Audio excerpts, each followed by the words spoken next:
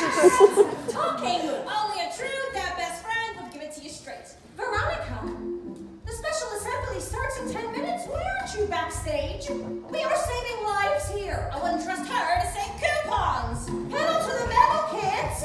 Show a little hustle. Where's the banner? Denise. Denise, tell the news crews to set up the cameras there. And there. And there. Okay, let's review your hand choreography. Precision is key. I'm kind of looking forward to being on TV. Did you have a brain tumor for breakfast? No, I had oatmeal. Veronica, can I talk to you in private? Sure, what? Something doesn't add up. I think Ram and Kurt were murdered. Well, fuck me gently with a chainsaw! Nancy Drew is on to you, Veronica. Why would you say that? They found a suicide note. It could have been faked. I mean, you forge stuff all the time, right? I'm in love with this French girl! You want to kill Ram and Kurt? I'm thinking your friend, JD. Remember the way he went after them in the lunchroom? Oh my God, that's like motive and shit. Veronica's going to lady prison. I want to look in JD's locker. I thought maybe you could get me the combination. I bet there's all kinds of interesting things in that locker. Maybe some Igluga bullets. Martha, this is a pretty wild theory. I don't care what they said at the funeral. Ram was not gay. Shut up, Kurt. He kissed me, remember? On the kickball field. Yeah, in kindergarten. Oh, gross, I remember that. Shut up, Kurt. My heart knows the truth. You should totally get up in that. Shut up. Why would Ram write me that note if he didn't still feel something? She ain't afraid of no ghost. Why would he invite me to his homecoming party? You want to stop her, you know what to say. I'm gonna confront JD.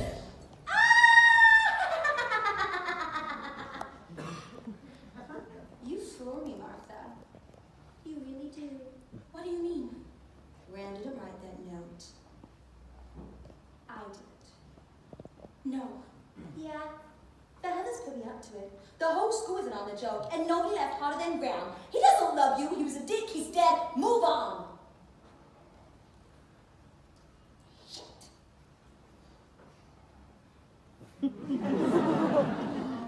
I had to hurt her. You see that, right? If JD caught us snooping around his locker, he'd Kill her.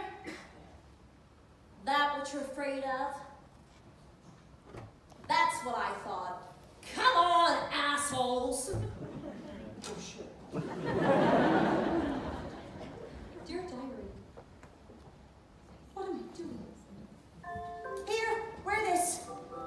I'm sorry, I can't be in this assembly. What? No, you're my second soprano. If you're not in position, it'll unbalance the stage picture. I'm having a bad day emotionally, Veronica said. You're sad.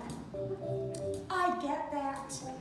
But remember how much your support means to your classmates who have worked so hard to get this important message out into the world. And if that doesn't put a smile on your face, remember that participation in this assembly counts for 1/3 of your grade. Feeling better? Good talk.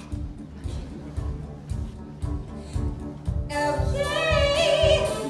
Big smiles, everybody! Lights, please!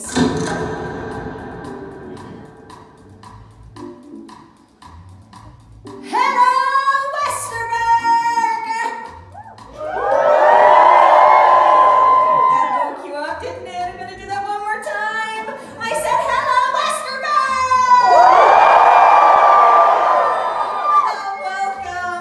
Welcome to our special assembly. Now I would like you to ignore the television cameras and the news crew. They are just here to document this significant moment.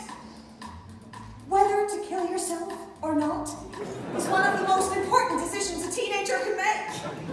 So you know what I'm gonna do right now? Kill yourself on stage. That is not productive, Dwight.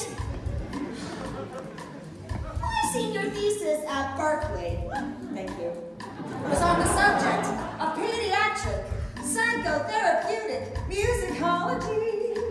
So I thank you. So I speak with some authority when I tell you that the way to eliminate suicide is by first eliminating fear, by creating a safe zone in which we are all equal. Deep